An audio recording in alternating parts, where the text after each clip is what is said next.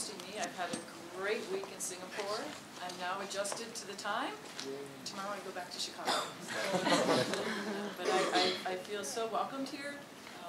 People are so nice. The food is so amazingly good. Yes, it's been great.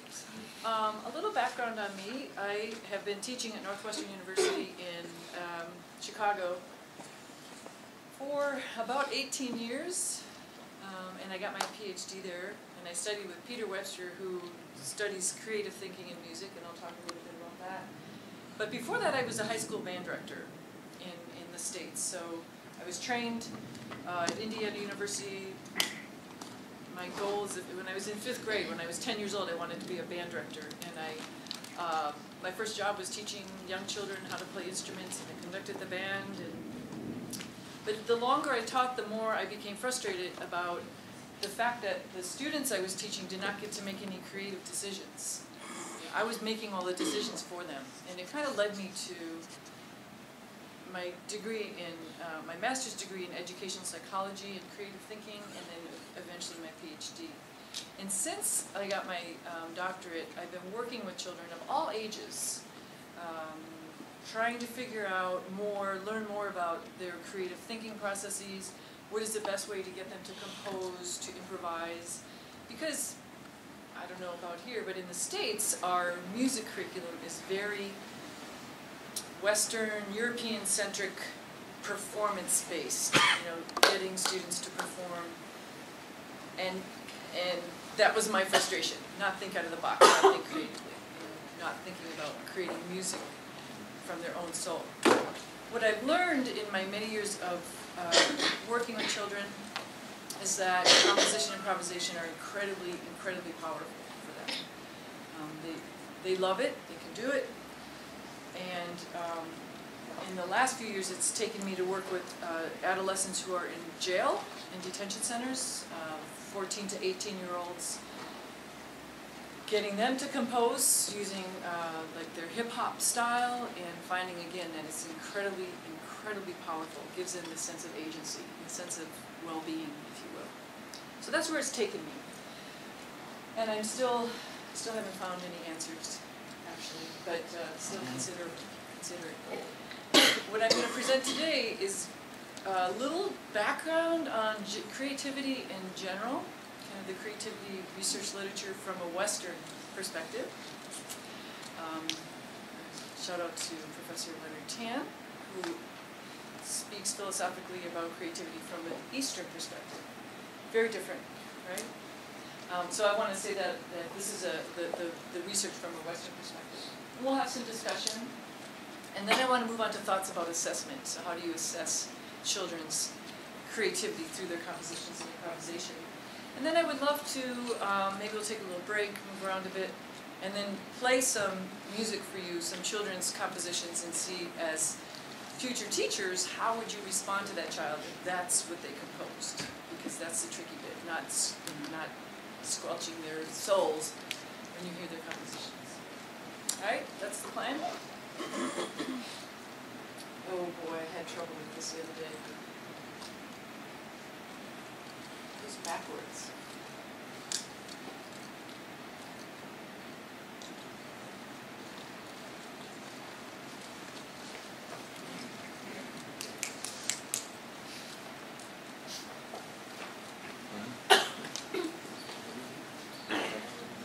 Just throw out some words.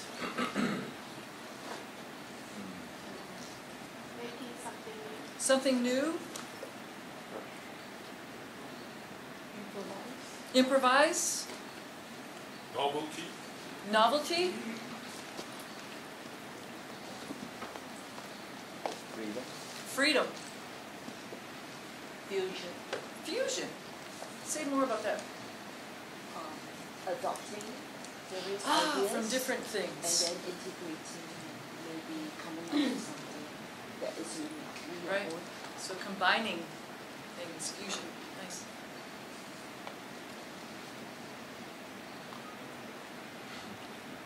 Miss anything? Do whatever you want. Breaking rules. Sometimes to create something new, we have to break rules. Right?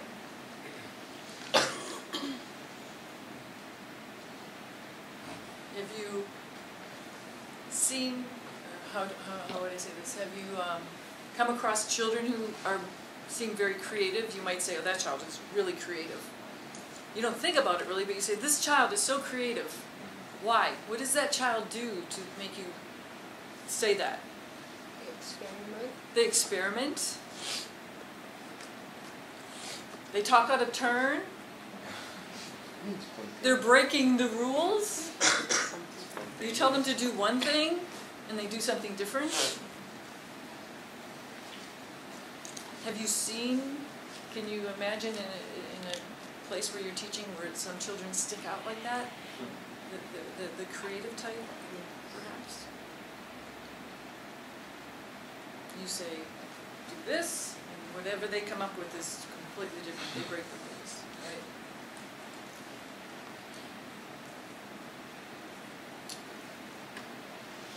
So when we put those words together, breaking rules, experimenting, doing something I said not to do, how do we control that in a classroom? How would we, if we wanted that, if we valued that, how would we teach children to be creative as teachers? I think you need to be open to ideas when you're teaching, and you cannot just be following something very sequential. Right? Easy? So, letting go of control, perhaps? You know, having a plan with more than one possible answer, or a space that you don't know what the children are going to do. Very risky, isn't it? Letting go. Open to ideas. Oh goodness, I gotta learn to use my mouse. Oh my gosh. I have to click in the right place. We talked about that?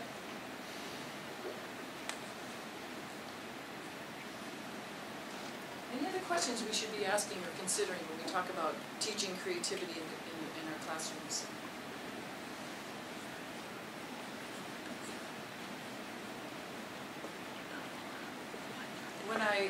And I'm going to go through like I said, just a little bit of background about creativity, creative thinking in general, and then we'll take it to the music classroom.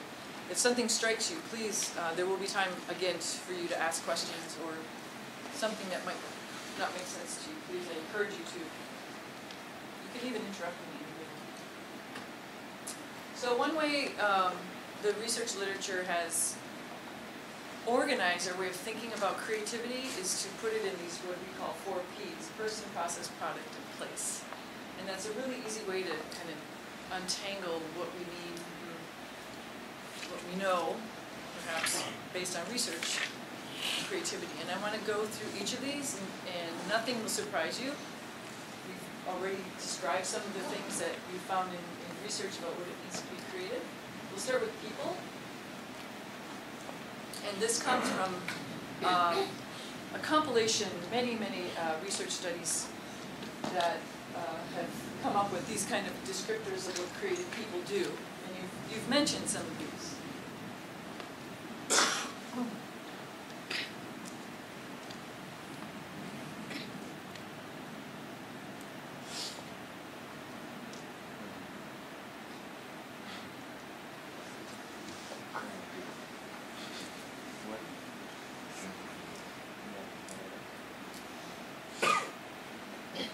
We've seen these children in our classrooms, but you know, just something else, something I want to caution against is that the creative person, the creative child, isn't always the troublemaker or the person running around that we can't control. It could be a very quiet child who is the brain is doing this, but is behaviorally is very just quiet and afraid to perhaps speak his or her independence or risk taking. So it's not that they're the crazy children. Don't get me wrong, but these are characteristics of creative people. Now I highlighted the last 4 on the right. What we often associate with measuring creativity in research literature is fluency, flexibility, originality, and elaboration. There are the most famous research test for testing somebody's creativity is the Torrance test of creative thinking. It's a standardized test. Again, it's a Western view, and it measures a person's fluency, their ability to create many answers, their flexibility. The answers are different, and I'll show you an example. Their originality, we've heard originality, and their ability to elaborate and add detail. This goes back to J.P. Guilford in 1950. He proposed a structure of intellect model, and I think it was a 1950 or maybe a 1954 address to the American Psychological Association. This model is not creating people, it's his way he envisioned people think, very much multiple intelligences, actually, like the gardener. But he proposed one of the operations in our structure of intellect was divergent thinking, as opposed to convergent thinking, where we come to the right answer. And he's like the first one in 1950 who came up with these ideas of fluency, flexibility, originality, and collaboration. He did this through many kinds of tests that he tried. It was really influenced how we in the West think about testing, measuring for creative thinking.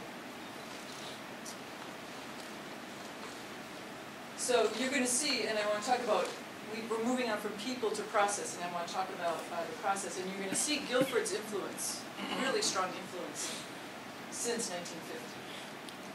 One of the very often cited is that in the creative process, and this is from Graham Wallace in 1926, and it was more of a philosophical paper than anything, but it really stuck. This idea of when you're creative, you go through 4 stages in the process, so leaving people to process. It takes time to prepare, time away, you may be working on something, and then it requires you to leave it for a while, and your brain kind of incubates, and it mixes up with the recipe. There's a moment of aha, called the illumination moment, and then you verify and create the product, if you will. Very often cited, the Wallace stages. But to me, it's a curiosity because, like I said, he wrote this back in 1926, almost more of a philosophical stance, but it's been cited ever since, and I'm not sure, and maybe the researchers in here can tell me, I'm not sure it's really been tested empirically, but I'm not sure. There may be research that it's tested. It's one of the things we just kind of, we go with. And then the Torrance test of creative thinking. It is a standardized, most widely used test of creative thinking. It comes right from Guilford. So here's an example of what we might ask a child to do. And this is for testing, not grading, not measuring, not assessing in school, but how we might test somebody's creative thinking. I'll give you a sense to read that.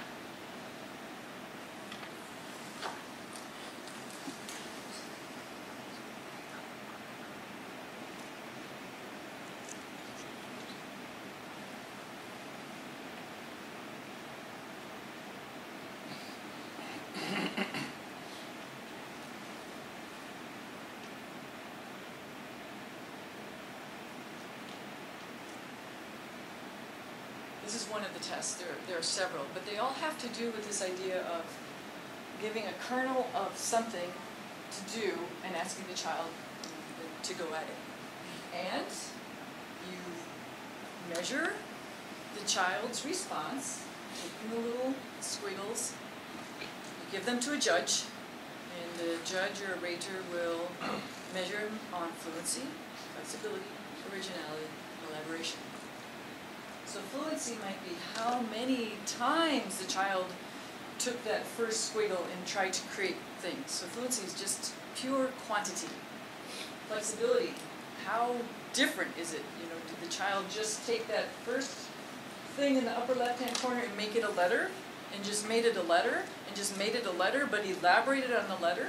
Or did he take the letter and suddenly turn it into mountains, and then suddenly turn it into food? See, that's flexibility. How original is it? They measure the originality compared to other respondents, and then how elaborate, how many little elaborations did the child add to the bits. It's proven a very hard, reliable test, meaning that judges agree, and has been used over and over and over and over and over again. So it's a very hardy test. I'm lacking for the testing word. Help. It's not validity, reliability. The validity, Reliable. yeah, all of those, right. It just stood the test of time. One could question the construct validity, but I'm going to take you there. Any questions about that? Do you get a sense of the Torrance test and how it comes from Guilford and his thoughts about the structure of intellect? And then Peter Webster took this test and did create a measured creative thinking in music, following the Torrance test.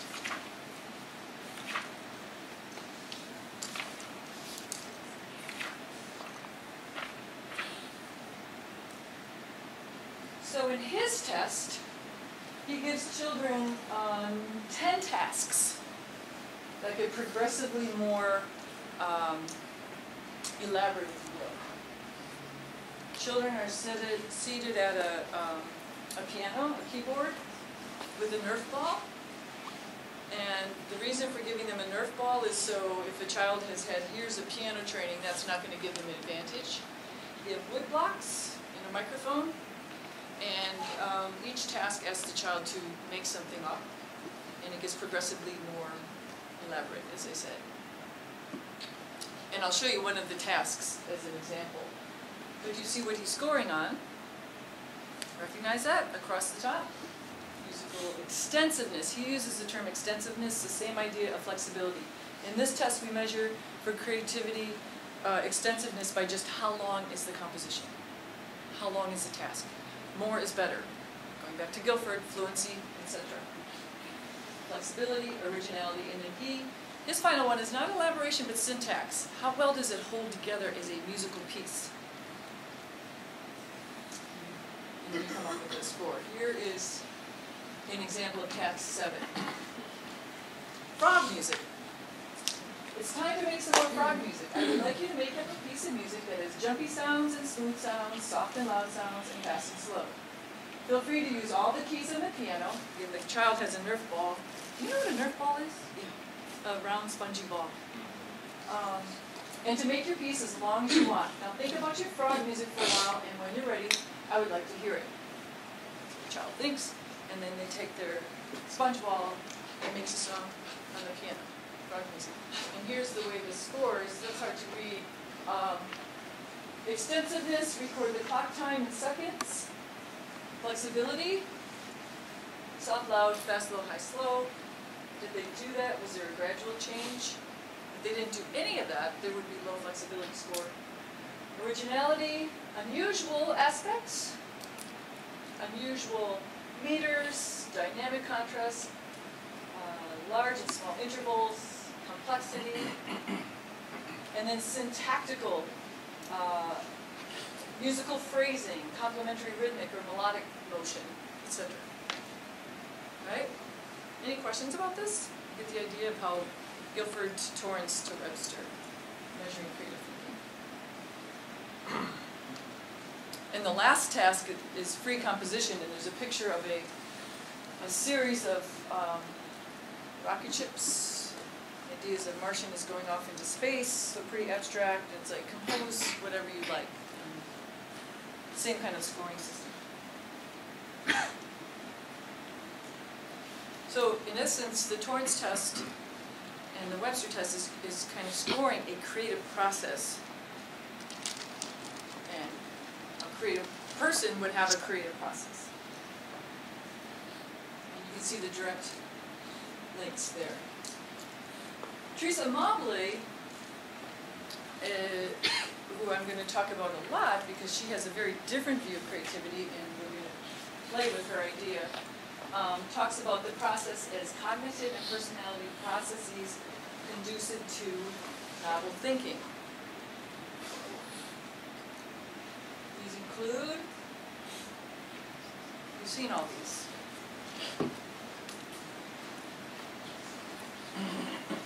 Her name is going to come back, and I'll talk about how she tests for creative thinking or creativity. And then place. The place is really important, the environment, the classroom. And you've hinted on that a little bit, how to set up a place that's conducive to creative thinking.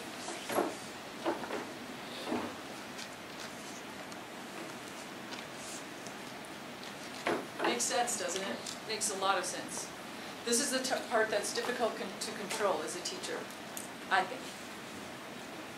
To have a place where children can get messy and have fun.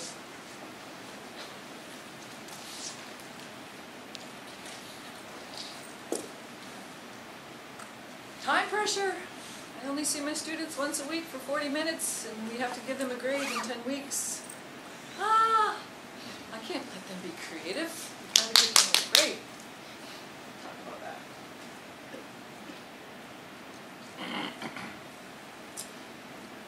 A Mobley, there's two things. So we've gone people, process, place.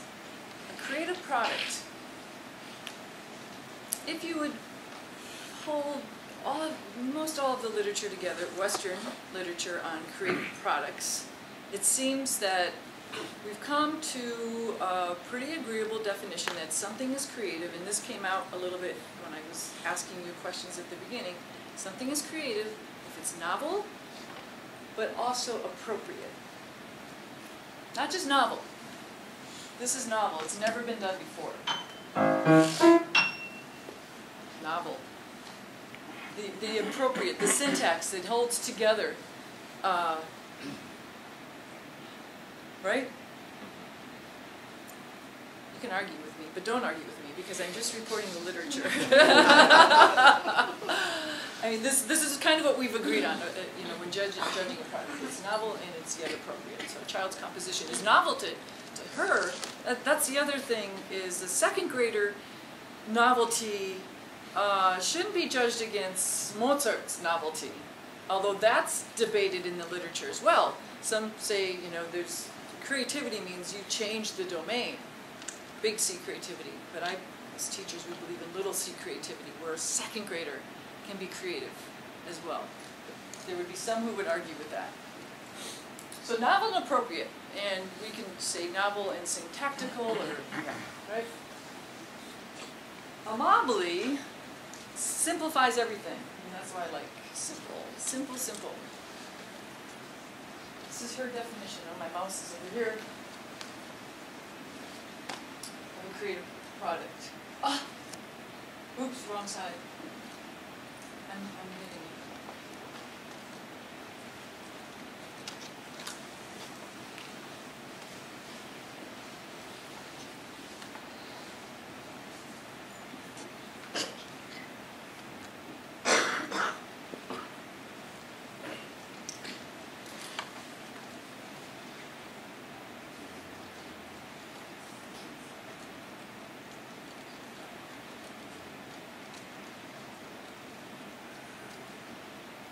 Forget fluency, flexibility, originality, elaboration, blah, blah, blah, blah, blah, blah, blah. A creative product is creative if judges, expert judges, rate it as creative. Period. So simple, so elegant. And she calls, the way she has tested this through the years is the consensual assessment technique. She's done this mostly in visual art, design, architecture. Give a panel of judges, experts, 20 drawings by college students. Have them rate them on creativity on a scale of 1 to 7. And if they agree the product is creative, it is more, or more creative than the others. It is creative. You see how simple that is? In other words, the reliability is the validity, in a way. It's quite elegant, and I just like simple. I'm a more is less kind of person. And she's done this over and over and over. That it's not like she just came up with this elegant idea and threw it out there and said, this is what it is. Her book, I think it was 1997, A Social Psychology of Creativity. It really is a social view of creativity. It was the first that came out, and she's still writing and still writing, and she works a lot with business people, and she's written for the Harvard Business Journal. And the way she's tested this theory, as I said, she has had experts. She gives products to a group of experts. They rate it. They're highly reliable, and some products float to the top. It's not. And I have to say this. It's not some way I would recommend that teachers rate their students. Don't get me wrong. This is kind of the research, testing, experiment literature. Keep that separate. We'll talk about how teachers might assess their students. Not this way.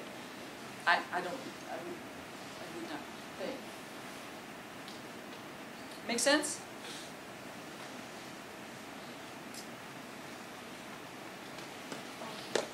Oh, sorry, Maud. Yeah. Question from the floor. Please. So has the same musical product been judged by both the Webster and the Amaview? Ha! I love the way you think. And Keep going. How I do they interrupted. differ in their judgments? How do these systems differ in their judgment of the same product? See, that's a beautiful idea for a research project, isn't it? Give students, take students, a room full of students, give them the MCTM, and then take their compositions, and in another room, give them to a panel of judges, and do they correlate? Is that your question? Yeah. Yeah. We haven't done that a lot, but I did that once. I did that myself once for a presentation. I'll never remember where. But I did it once, and I need to repeat it. I need to do it again. But the correlation was virtually zero. Virtually zero. But it's interesting, Maud. You Yes. go back to the question of expertise. Yeah. Because, you know, it just reminds me of Foucault's 4 prohibitions of language and the way in which composition is identified or validated through expertise almost turns the whole crafting of composition as if it were a language. Grammar, syntax, no blasphemous words, no play on the language, which is the very beginning, if you like, of creative endeavor. And it also makes me think that when you have experts determine what these things are, I'm just reminded of Pharrell Williams' Happy. And, you know, the conventional wisdom when Pharrell Williams' Happy came out was only Stevie Wonder can do naff stuff like that and get a top 10 or a top American hit.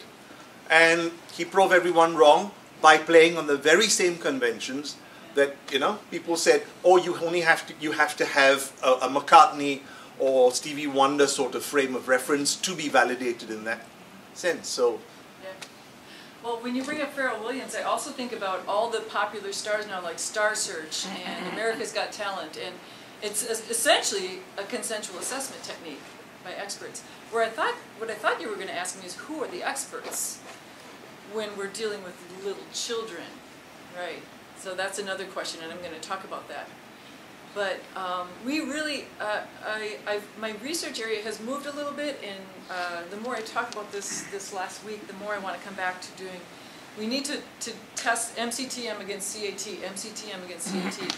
I would love to have that replicated. Researchers in the room, see how they align. That's a really great question. But I found, doing it once, that there was zero correlation. So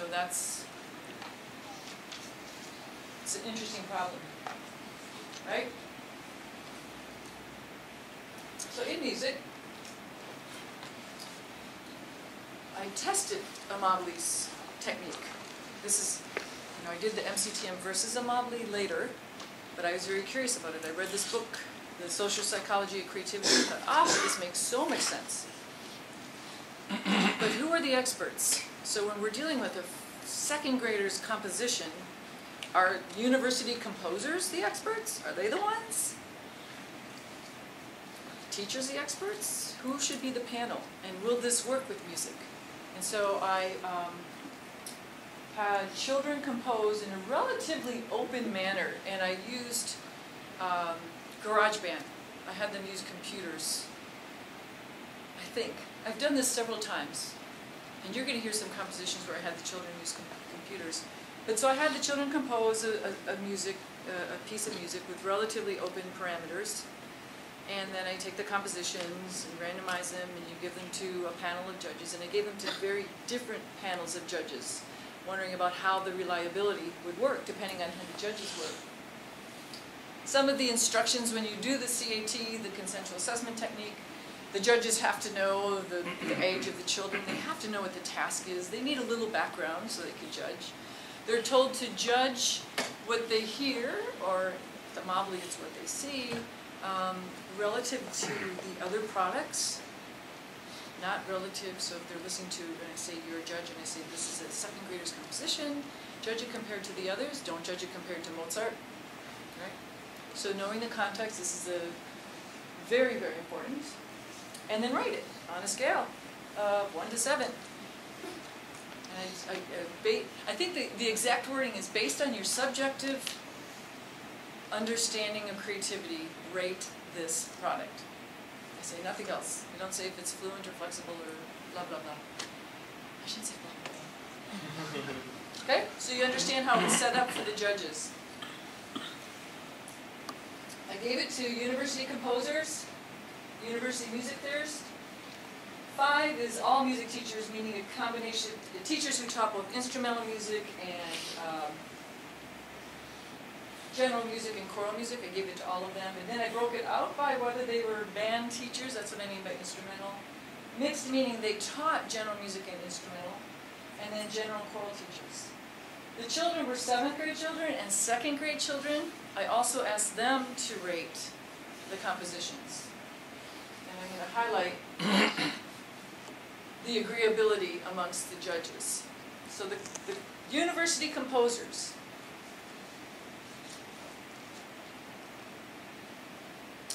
Closer to 0 means no agreement. Not good. They are clearly, well, if you believe in the consensual assessment technique, they're not the experts. Theorists, interestingly, and this surprised me, that university theorists had high reliability with music teachers.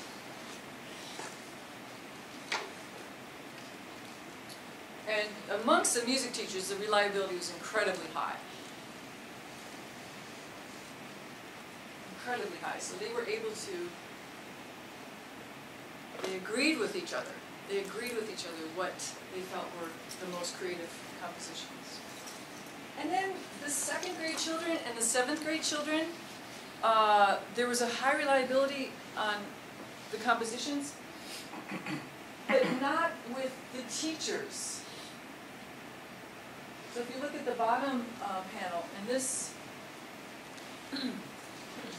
these are the children with the teachers, not so high. So in other words, the teachers were rating the higher compositions different than the children, but yeah. So this needs to be pursued more, for sure. So when we ask who are the experts, right? The teachers themselves. And this was important to me, not as a way to teach teachers, and I teach teachers, to rate their students. It was important to me teaching teachers who are afraid of composing and improvising in the States. They're afraid of composing and improvising with their students because they don't do it themselves. So they think they are not experts, and they're afraid they won't know how to give responses, and they're afraid. And this to me says, you are the experts. You're living in this classroom every day with 2nd grade children, and you have them compose and improvise. You're going to know. And to me, that's what I get from this research. Not to say, if you want to give them an A, set up a panel and judge them. That's not how I would use it. But it gives me use to make teachers understand that you are the experts, even though in the United States, when your teacher goes to college for becoming a music teacher, they do not get composition lessons, they do not get improvisation lessons at all. And that's why they are afraid to have children compose and improvise. They really are. So this kind of wraps it all up again, just the background literature of creative thinking in music and how there really are these two kind of strands going of the testing world. I'm not talking about how teachers respond, but the testing world. Questions, confusions, comments, thoughts before we move on?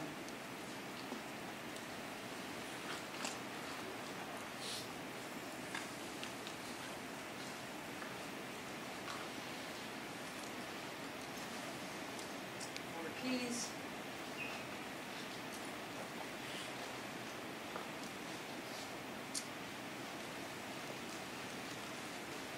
As teachers, by the way, I'll say it in this next slide. So, my friend Teresa Motley, she's not really my friend, I've never met her, but I really like what she writes. So I think I call her my friend. Has this really lovely, she kind of puts everything together. She calls this the componential model of creativity, where the creative person in the middle, it takes a combination of their processes, their thinking processes, their intrinsic motivation, very important for creative thinking, their domain skills. In order to compose something, you have to have your musical skills in order, and that's where teachers really come in. And then everything has to sit in a place, in an environment that's conducive to creativity. We have control over the place. We have control. We have expertise in helping students get their domain skills. The trickier bits, I mean, we can encourage creative processes. Probably the trickiest bit is how to get kids intrinsically motivated. That's the trickiest bit, because it's very complicated, intrinsic motivation.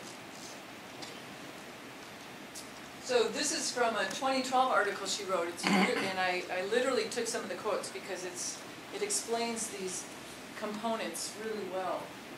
So for processes, includes a cognitive style, personality characteristics that are conducive to, you saw the words I put up there before, independence, risk-taking, taking new perspectives, disciplined work style, generating ideas. This makes sense. These are words that you threw out to me at the very beginning. That she sees this as a cognitive style. And we don't always see that. Like I said, there may be a very, very quiet young child in your classroom who's got this going on, but they're very quiet. And so that's why this is also a tricky bit. Hard to control, hard to see.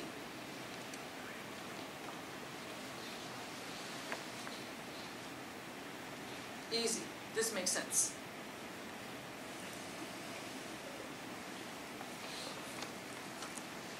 As I said, she's worked with business, product design, engineering. We get that. We do that well in music.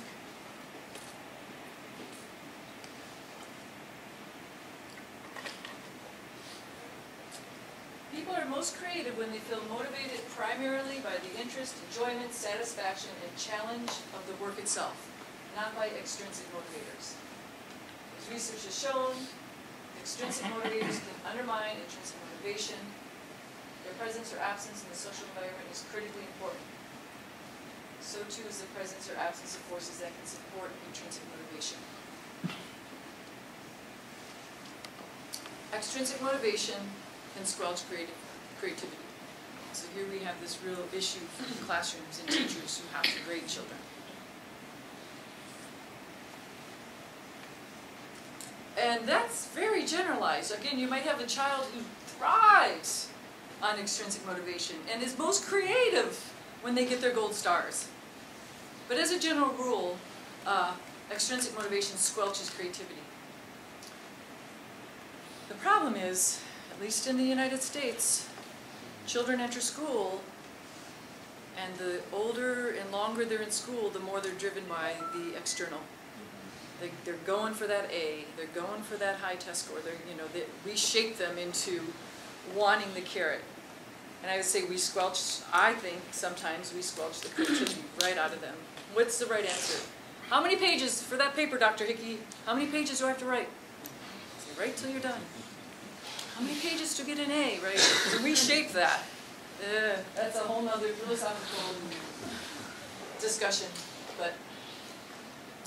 And then this is really, really important, the work environment. A positive challenge in the work, teams that are collaborative, diversely skilled, idea-focused, freedom in carrying out the work. Supervisors, she's talking to business people or teachers, who encourage the development of new ideas.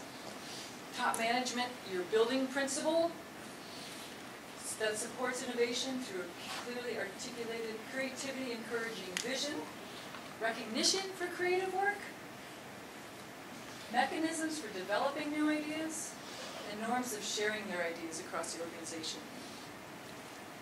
In the United States, you gotta have a concert. You start school in September, and you better have a concert by December.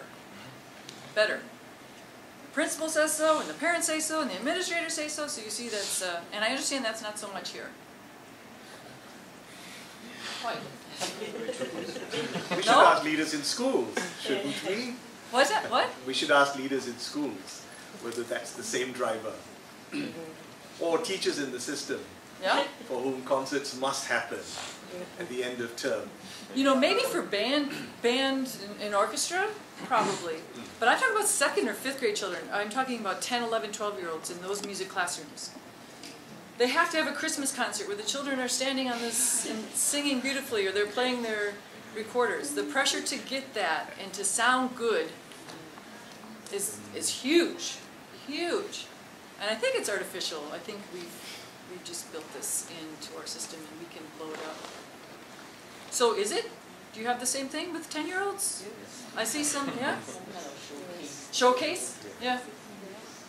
And the other thing I learned talking to some teachers here is that indeed you have to give them a grade after 10 weeks.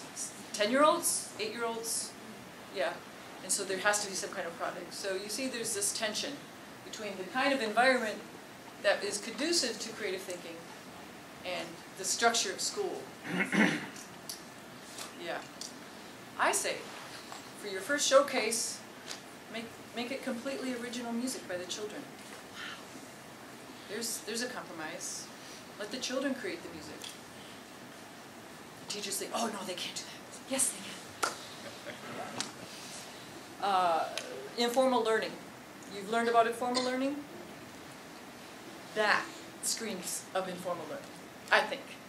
Opening up the classroom, messing around, coming up with something, but on your own terms, at your own pace. I think it's really conducive to creative thinking.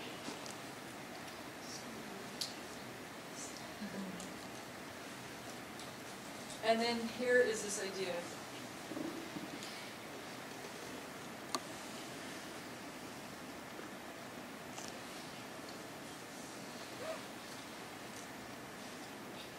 That's the other issue is, a very limited view of improvisation as a type of creativity. A right way to improvise, if you will. Yeah, and it's just this tension of the right way versus allowing creative, open-minded thinking. So can we teach creativity? We certainly can encourage it.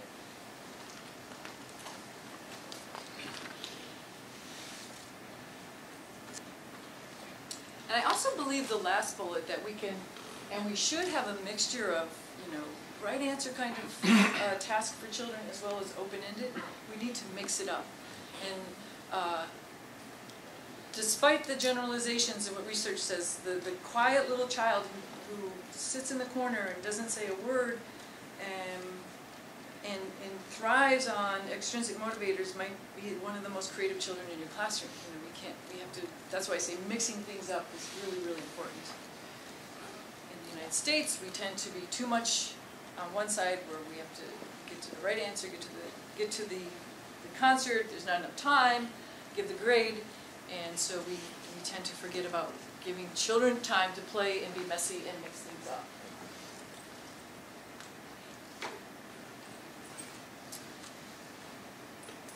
Just because we compose and improvise in our classrooms also doesn't mean we're being creative. We can give really non-creative kinds of composition improvisation exercises. And I'm going to talk a little bit about how that should drive our assessment. So I was in the testing phase. I'm going to talk about how teachers give feedback and how, depending upon the task we give children, how to assess. And you know, if the composition, or let's say we give a composition assignment of, okay, today we're going to compose, and your assignment is you get to compose for 2 measures, make sure it's in 4/4 time, in the key of B flat, start on B flat, end on B flat. Did I say 4 measures? Only use half notes and quarter notes, and you know, don't use any accidentals. So there's a composition assignment. Lots of parameters because I want it to sound good. I want it to sound good. So we have to be careful that composition. Just because we have children compose and improvise, which is great, and children should, it's one of the musical things we do, doesn't mean we're necessarily encouraging creativity.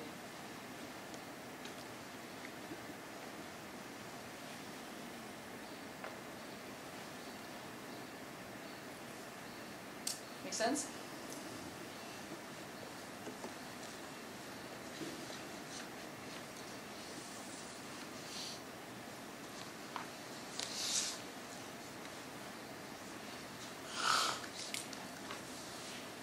Curious about your thoughts at this point?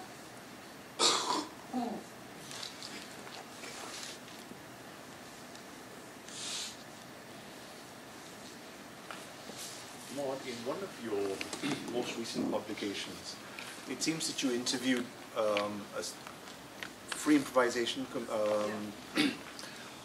well, someone in that list caught my attention because I've had a lot of time for her, Pauline Oliveros.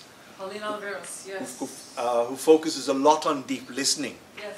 And sometimes what happens is in the improvising process, one assumes that the human doing takes over the human being, and you know, sometimes we forget. I mean, Blacking talks about that as well. The ability to listen invites and encourages other forms of creativity. So the doing sometimes becomes so focused and so burrowed that the ability to reflect and reflects. Yes. That was just a very recent article. I was curious about free improvisation.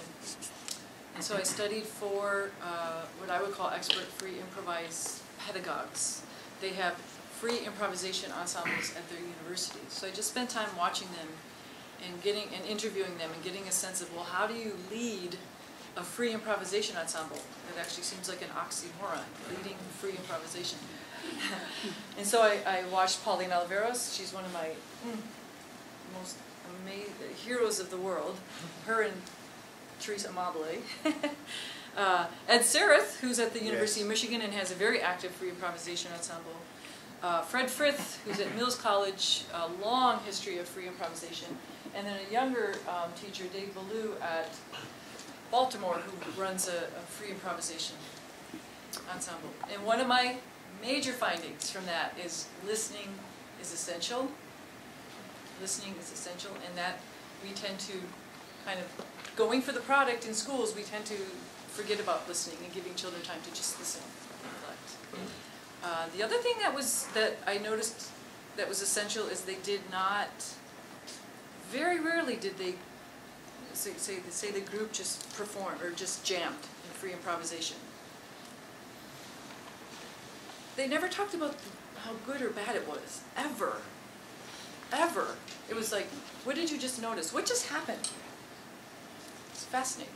So, a lot to learn from, I think, the free improvisers, because they are on the end of the continuum to that 2-measure assignment I just explained. But listening was key. Listening was very, very important. Yeah, there's so much doing. Getting ready for the concert. Can you avoid it though? I think so. I think we have to change the mindset of our principals. I'm just thinking, you know, when students jam together, they Oh. get around and they get to do things. Yeah. I'm thinking of the Arctic Monkeys who became famous on the internet, for example. Jam, and then suddenly they come to it. And of course, we've got a believer who's out there right now too. But can we actually avoid that Levithian, that concert, that jam, that gig, that somehow makes people who they are? Well, right. I mean, that's what we do as musicians. Well, musicians compose, musicians also perform.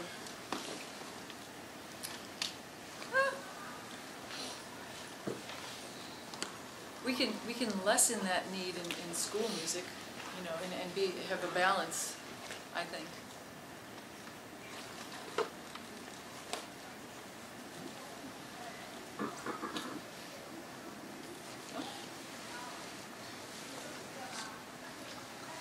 I find here that wait time should be much longer than in the United States.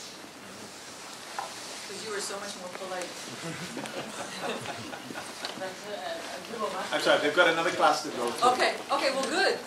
The timing was perfect because I am going to have you stand up and just stretch for a little bit, and then we're going to listen to some compositions. Yeah, let's take a stretch. Just stretch, do this, do some jumping jacks. I'm going to give you a test. But you will need paper and pencil because we're going to listen to some children's compositions. So any kind of paper, any kind of pencil, any kind of pen, crayon, computer, a virtual paper and pencil, right? And before I move on to the next, this kind of listing to children's compositions, I want to, probably should have done this at the beginning, just to make sure everybody's clear when I throw out these terms what it means. So now we're moving from the research world into the practical classroom world, teacher assessment, etc. And so when I use the term assessment, and this is me, you may find Wikipedia says something different. I mean giving feedback, assessing the situation, and providing feedback to a child, a student. If I use the term evaluation, I mean give judgment. So a child composes, I might assess the situation, talk about, this is a gray bag, and I see there are 2 zippers, so I'm assessing this bag. But if I give feedback, I don't like that bag.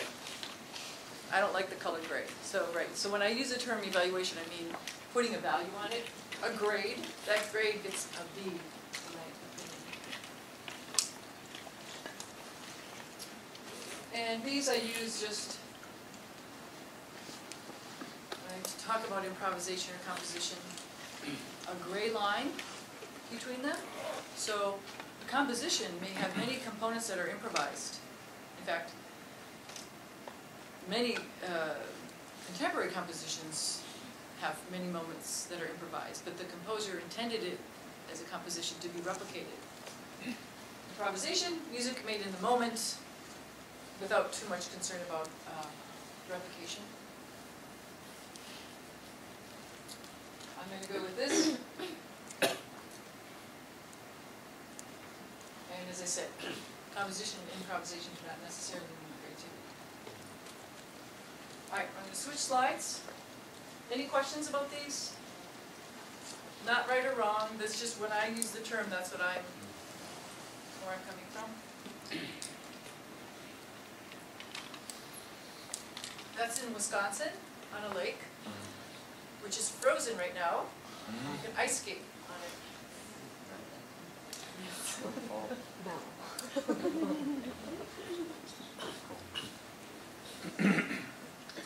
So I'm going to play 6 compositions for you, and these are, let's see, I'm trying to think of the age as opposed to the grade. 12-year-olds, okay, and working in a computer lab using GarageBand. Are you familiar with GarageBand? So it's a kind of a composition program where children can select sounds, put them together. They could either use the loops, so GarageBand has pre-made loops where you can drag loops into tracks, or you can play on they had a MIDI keyboard, so they could also pick a timbre and play a sound. And in this particular class, the children had an option to compose based on some paintings we had, some Escher, sketches, and then this poem. So here's an example of 6 children who chose this poem as their inspiration, and you're going to hear the composition. So take 30 seconds to read that poem. Oh, that's hard if you're in the back. Who would like to read it out loud?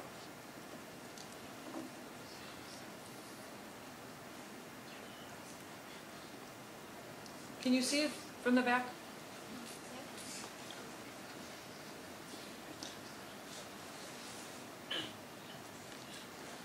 So,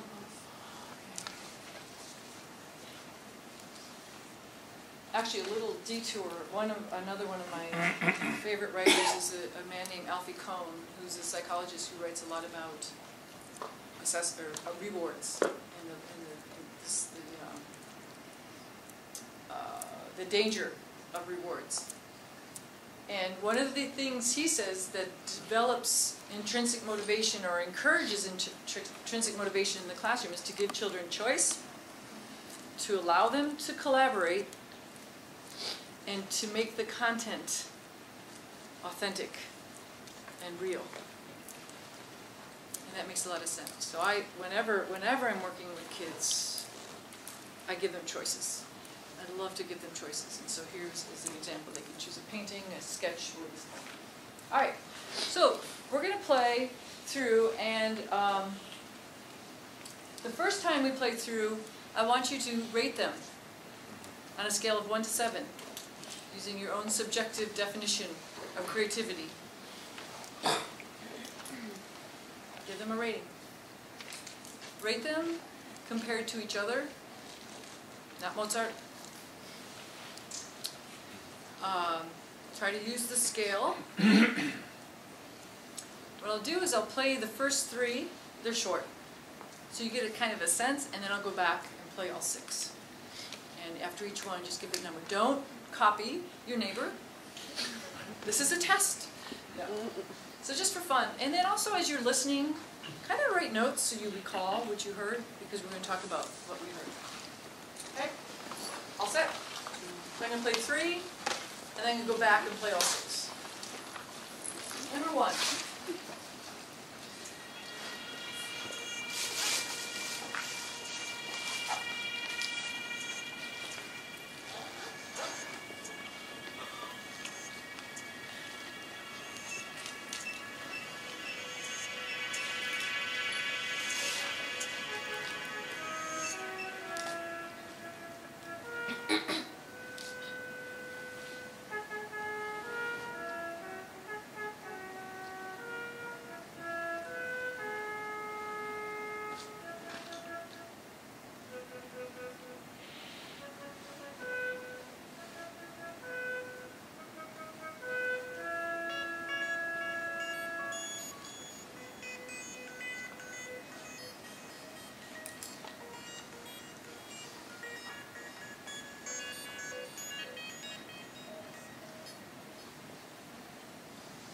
Two.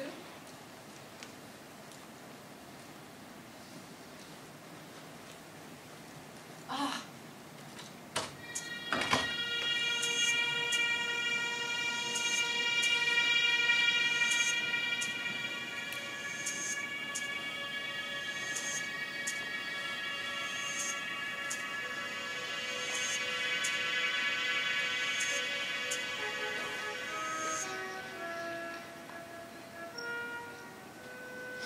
Is this the same one? Yeah. Hello.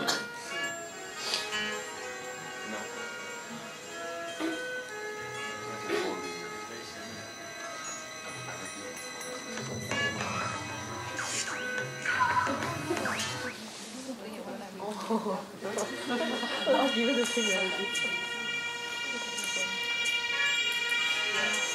Let me just do a quick, sorry about that.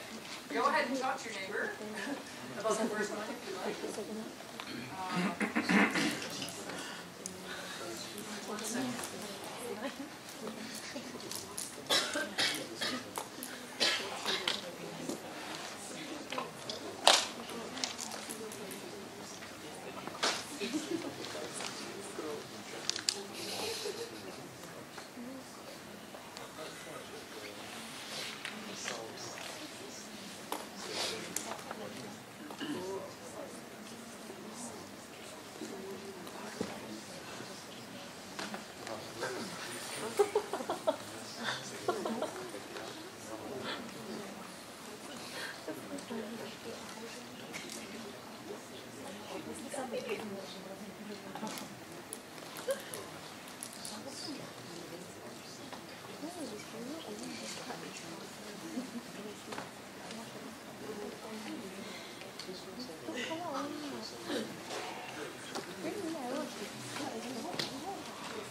They haven't eaten. They haven't eaten.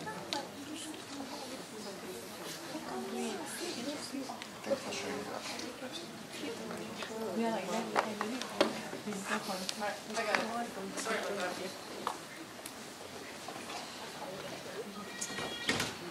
Number 2. Is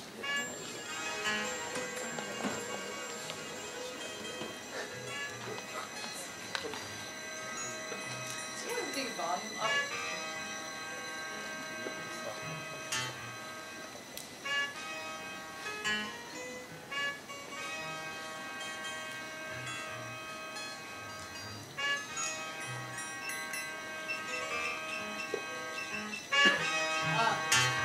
Thank you.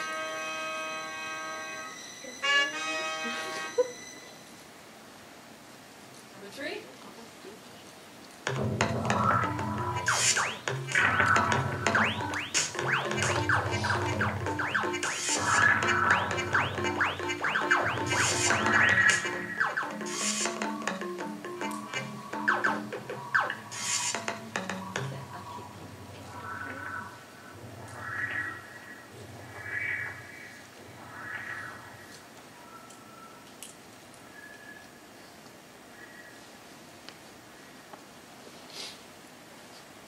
To kind of get a range of the spread, I'm going to go back to number 1.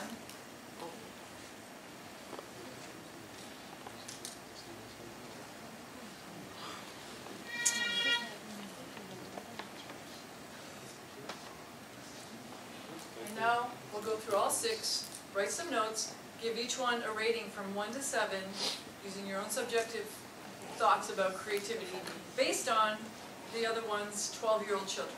Here we go. Number 1. I'll go right through it.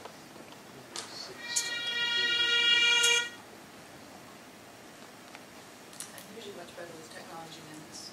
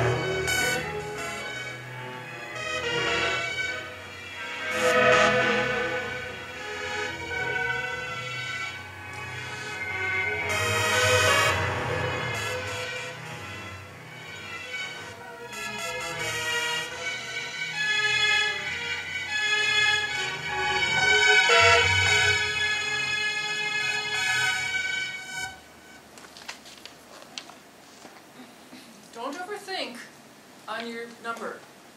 Don't overthink. Slap the number down. Everybody get a number on all of them? Now compare it to your neighbor.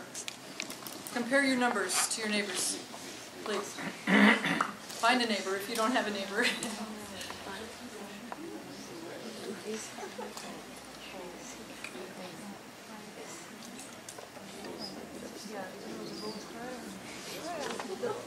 Yeah, the few.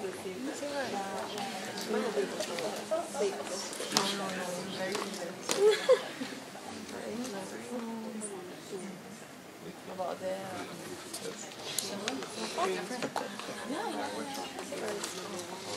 Which one was your highest score? Mine is 4.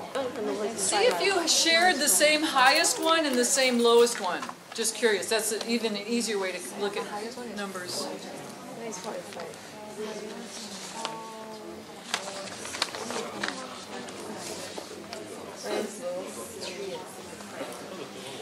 Similar, different?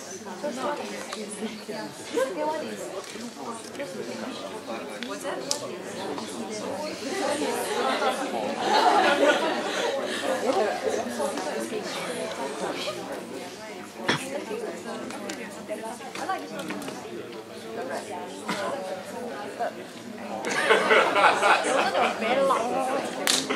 Very different? Yeah.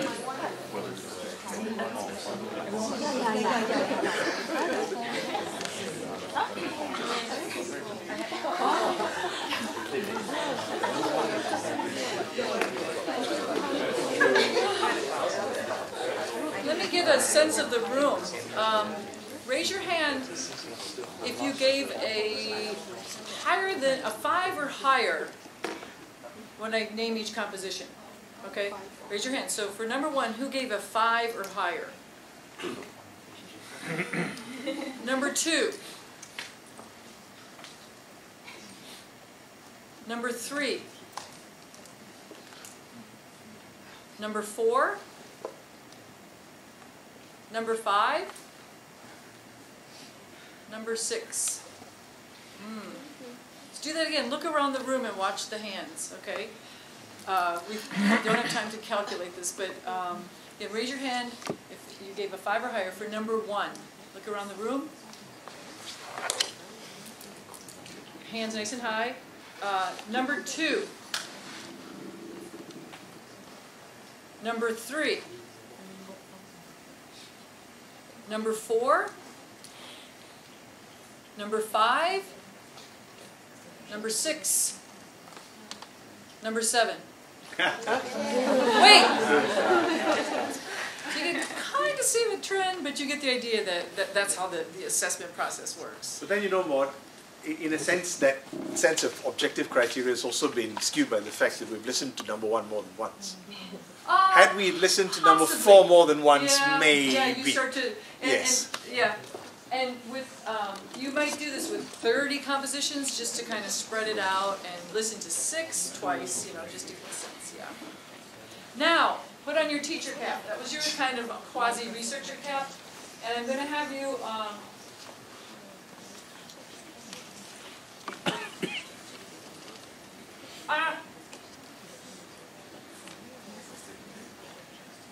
teacher cap. So, write down these questions. I'm going to go back and I want to play them again, and I want you to think about how you would work with a student. The most important bullets are what question? Number 1, what would you ask the students if they said, here, this is my composition? What comments would you give the students? Those are the most important things. Kind of tuck away in your mind what you liked or didn't like about it. That you would not necessarily talk with the student about. But what would you ask them? What would be the first thing you would ask? And then what comments? And then if you were to make suggestions, what would you make?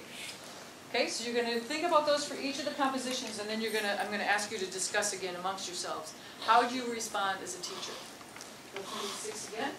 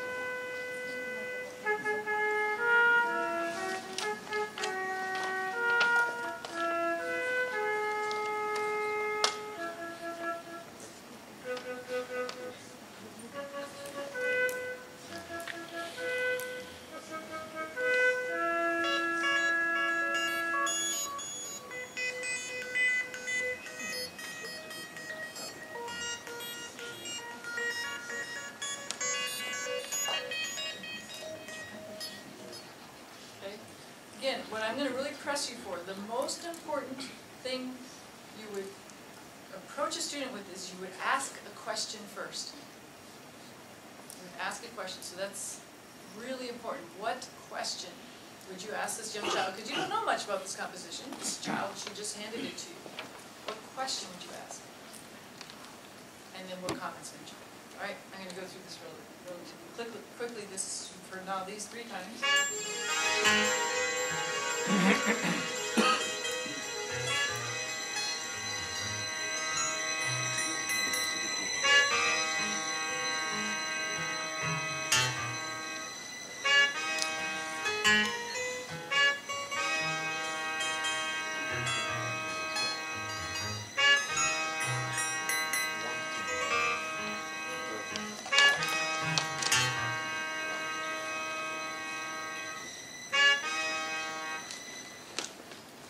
Question would you ask, or comments then would you follow?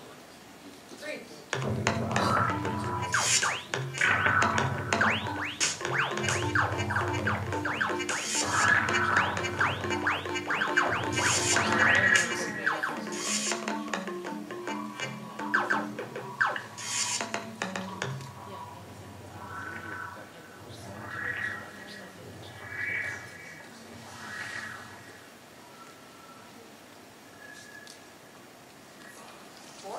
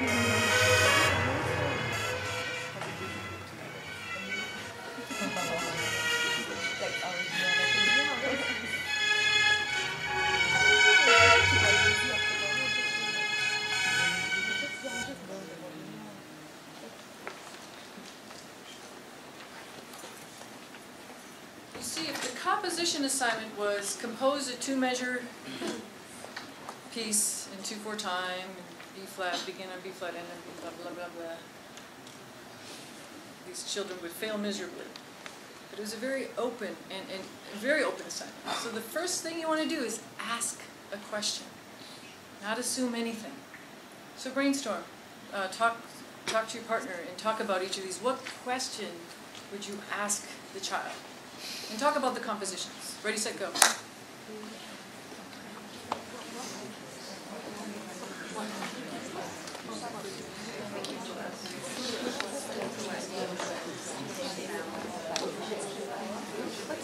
What you mentioned.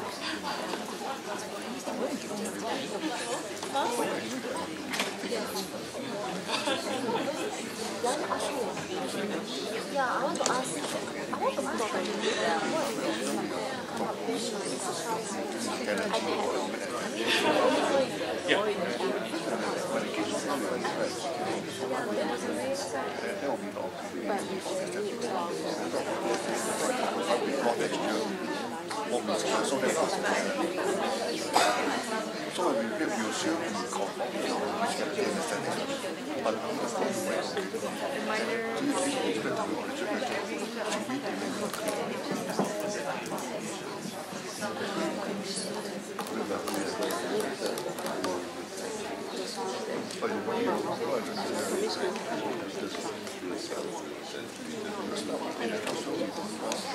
Hat. Teacher hat. And I'm going to, after we have a little discussion about these, I'm just going to conclude this presentation with ways of responding to children's compositions and improvisations that are relatively open, that won't squelch their souls, their creativity. Number 1, somebody give me an example of a question you might ask the composer for the first composition. We thought that we would ask the pupil what they intended to convey with it, because we don't have context, so we want to know for each composition. Well, the context is that poem. So talk a little bit more. So maybe the first one was a bit, there was not much layering on going on, so maybe the first one we thought maybe lonely walking alone, or I see. way, yeah. I see. So asking the student, how does this fit with the poem? Is it a story, or is it just what did you wish to convey? Because you might be really surprised, really surprised, or you may hear a composition that you think is just a mess, and the child's response, you go, "Oh my goodness, that's brilliant!" That's why with this kind of thing, you want to ask a question. Great. Anybody have another question for number 1? I might ask, when the flute came out, why did you have the flute come out here? Does it represent anything? Going along with this idea of what were you trying to... So having this conversation. You might even ask the children to write what they meant for practical purposes. You have 40 children in the class, and maybe they have a log where they explain their composition. Number 2. I can't even help me remember which one that was. That was the one with the motif. DE and a descending bass. Oh, yeah, gotcha. What would you ask? Give me an example, another group. A question you would ask the composer. I mean, for each one we could say, what did you intend, but can we have anybody come up with a specific to what you heard question? What in the heck were you thinking? That's not what you mean. I think the strong point there would have been the DE motive, so it sort of set Tease a that kind of out. riff. And Right? find out if it was purposeful. Right. Maybe and even... then you had 2 things. You had a descending line, you had an ascending sort of Right. punctuation. The question would have been, how long do you think that might have lasted for? Where do you think you might have taken it to? Right, And you thought right. about that. Right, and even find out if the student was aware they were doing that motive. I hear you have a motive here, this DE. Yeah. Number 3. Anybody have a particular question you might ask about that piece of music? Were all your questions, what is the intent? Come on.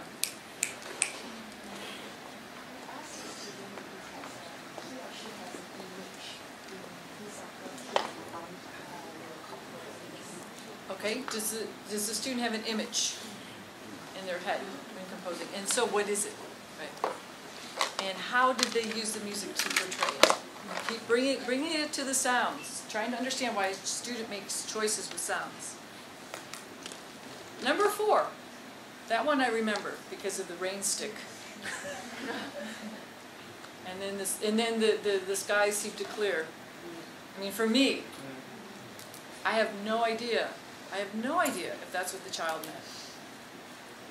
I don't even want to say that's what I heard before I hear from the child. I had a very strong impression of a very well-considered trajectory, because the key was between the D centricity and the F sharp centricity. It's played along a little bit, so when it clears, then you hear what sounds like all of the black notes on with the F sharp centricity. And I like the way in which it was weaved together and was deeply considered. There was just that sort of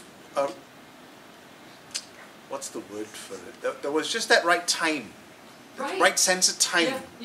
That gives you an idea that, okay, I can be interested in this. I can be interested in this. It resonated with me in the same way.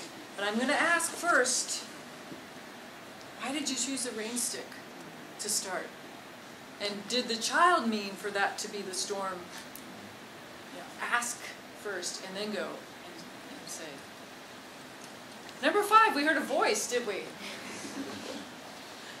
I might ask the composer, I couldn't hear what you were saying. What were you saying? And then help the child work with balance in GarageBand. Help them technically. That's an easy one to respond to. Without giving plus or minus, it's just like, I couldn't hear. So first of all, tell me what you were saying. Unless that's what they intended. True, Yeah. true. Right? And did you mean for this to be mysterious and I couldn't understand? But the child says, no, I wanted you to hear this. Then we help them. That's easy to respond. We show them how to fix the balance thing. Number 6. Question could you ask? Oh, I thought your hand was up. That's a real, that one for me is a real, tell me about your composition. What were you intending? We had a friend that noticed that he was repeating Ode to Joy. Oh, I heard Ode to Joy, that's right, in that one. Yeah. or trying, getting really close to Ode Yeah. to Joy. I heard that too. Is it because this child takes piano lessons and they just learned this song, and did they mean it? Do they even know they're playing Ode to Joy in Or this? are they having difficulty coping with the psychomotor activity? Could very well be, right. And trying to figure out how to make it fit in there. And if they did use Ode to Joy, ask them why. Does it relate to the poem? So that is how we want to respond to children's compositions. Ask, especially if the parameters are open.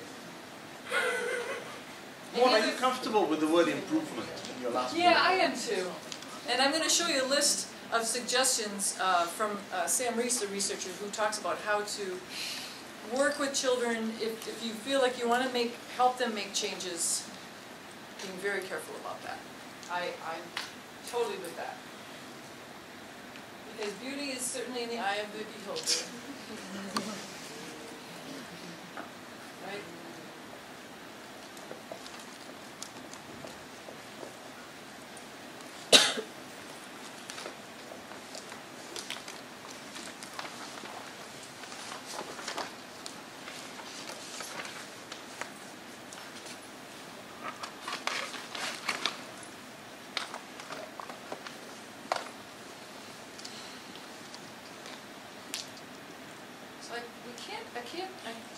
I'm not suggesting a room where it's free-for-all and everything is beautiful and all children win the prizes, because children do want feedback. They want to hear, they know someone's composition or improvisation is better than others, and so learning to give a feedback is very important, but you have to be very sensitive.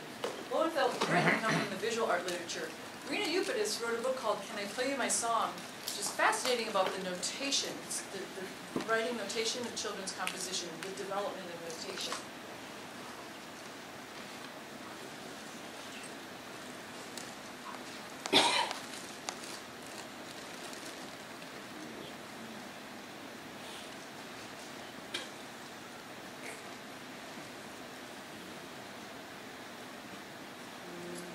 Yes, yes, yes, yes. These are all legitimate reasons for asking children to compose or improvise. But the answer should determine the kind of assessment you do. That's the key. This process is understanding by design from Wiggins and McTighe. So for assessment, this is a very common assessment process that we use in the United States.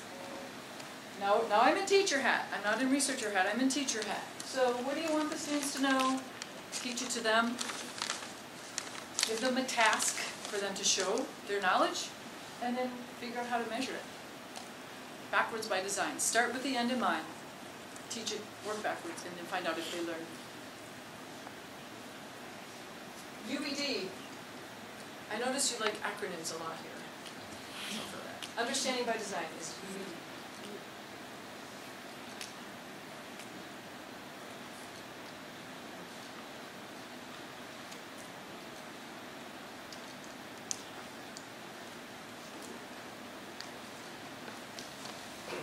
One.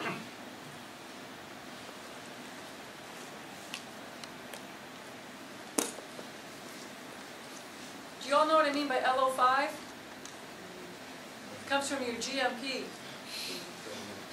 Trying to learn the lingo here. So let's say you're driven by your general music program, syllabus, learning objective 5, and you have a building supervisor who really wants you to follow these standards, if you will. And so this might be a very legitimate goal in your level 1 classroom, B1. Very legitimate. You teach that. You teach for 5 weeks, and you learn about pentatonic melodies and rhythmic responses, and you get children to call and respond and play back with you, etc.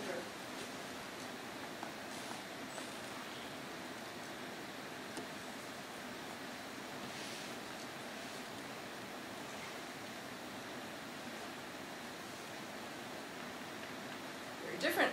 Yeah. Yeah. Also legitimate.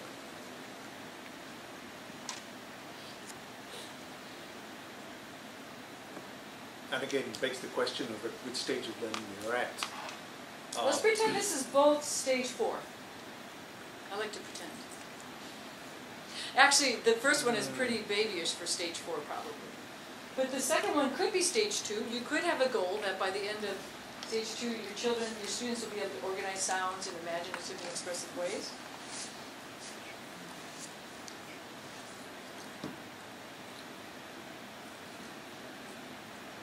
This might be a task at assessment time for the first goal.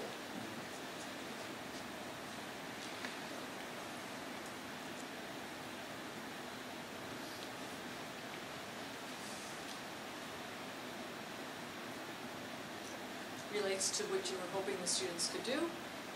It's just the rhythmic. It has to do with the compound meter. It doesn't have to do with the pentatonic, but I could create another task to test their knowledge of the pentatonic melody. Or this could be the task with the other goal.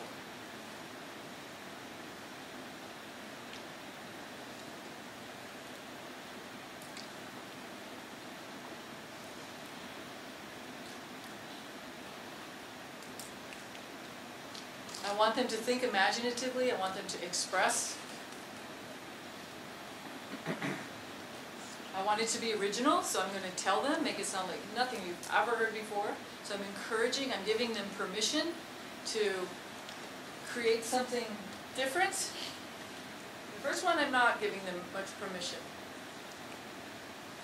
And then I might create rubrics to judge them, to assess them. That's step 3.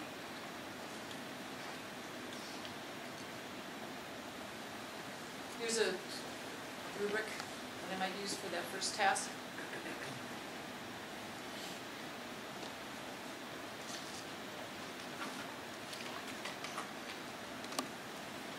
And I took the components on the left-hand side right from the task.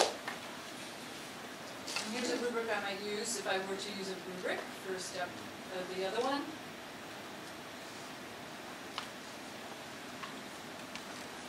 There are some things that are clear. I asked the student to use 3 instruments. That's easy. They did it. In a rubric, if you write a rubric, you're showing your values as a teacher, what you hope the children will do. So to me, for this particular class, I want them also to perform well. So I'm going to throw that in the rubric. I asked them to write a description, and then creativity. I'm going to throw creativity in the rubric. I know that's very much in contrast to what I've been saying the whole time. You throw creativity in rubric, isn't that going to squelch creativity? But here, if my teacher hat, I want children to think about making novel and interesting compositions, so I might throw that in the rubric. So they, again, have permission. How do you measure it?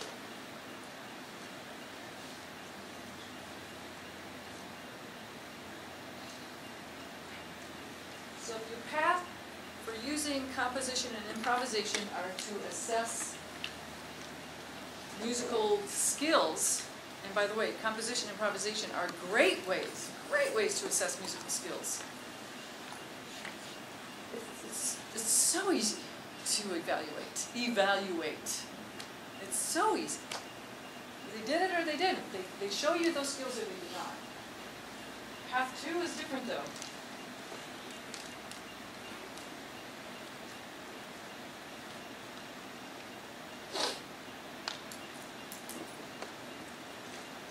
Have a discussion with the student. And Lerman's critical response process is Ms. Lerman is a dance teacher, and she wrote this critical response process that creates these steps towards dialogues about original things. And it's great for children also to learn how to dialogue with each other about what they hear their peers creating, and creating a safe environment that's conducive to creative thinking and not crushing souls. I'm going to run through that pretty quickly with Lerman. Oh, and then this is what I was referring to. Ask questions, provide feedback. This comes from an article by Sam Reese, who observed the way visual artists give feedback to each other, or to experts give feedback to students. I can't stress this enough, and we kind of did that exercise. What was your intent? Delay judgment. Delay judgment. Here's this improvement bit. So if you think that the student could have just changed the timbre, it's okay. Have that conversation. Try it. Make sure the student understands they have permission to ignore your suggestion. Incremental changes. This is the mix-it-up culture. Don't assess everything. Let children compose and play and tuck things away and give you their best work at the end. Let them choose which one you evaluate if you have to give a grade. And don't evaluate everything. I understand that's hard to do because you see students once a week and you got to give them a grade.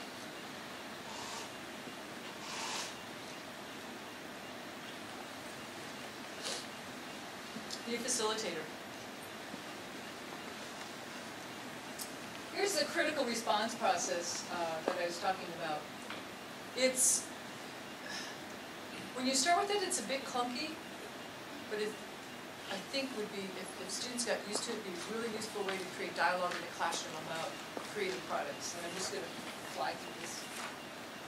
Well, we start by naming the fact that the work has meaning at all, and we offer options for responding to broaden that meaning. We broaden the lens by which responders can experience comment.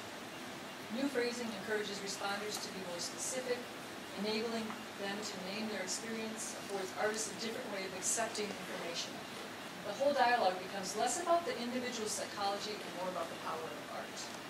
That's the premise for our process. The teacher is the facilitator, the responders are the other students in the classroom.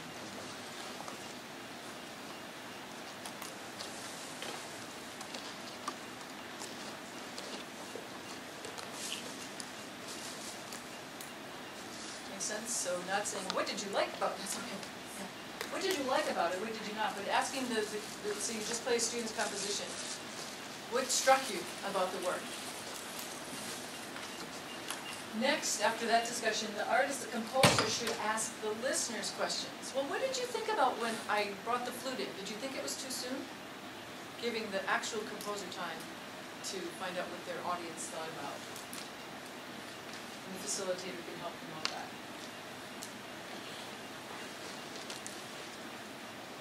The listeners ask questions. Why did you use your voice? They have to be neutral questions. Why did you use your voice? Could be like, why did you use your voice? It's like, oh, stupid. It's interesting you used your voice. What were you trying to say, right? And then finally, the facilitator invites opinions. Now we've had a discussion about the piece, and we have opinions. Put very simply, and then the facilitator closes the dialogue. Put very simply,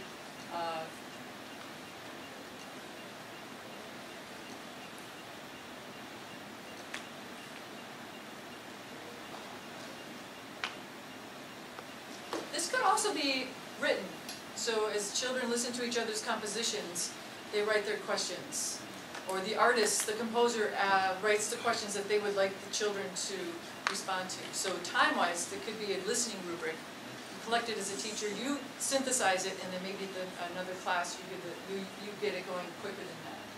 As I said, it can feel bulky, but once it goes, it's a great way to set up a safe dialogue. And that's important. And then the facilitator wraps it up.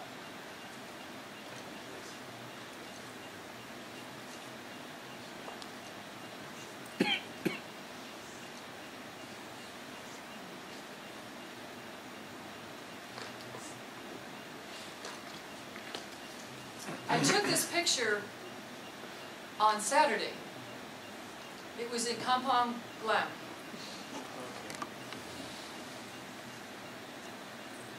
It was perfect.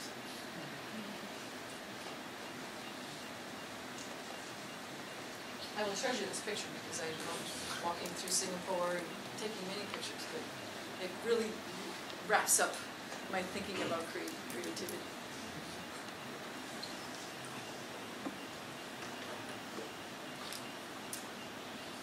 With that, I'll finish, but I'll also take any questions you might have. Thank you, Maud. Yeah.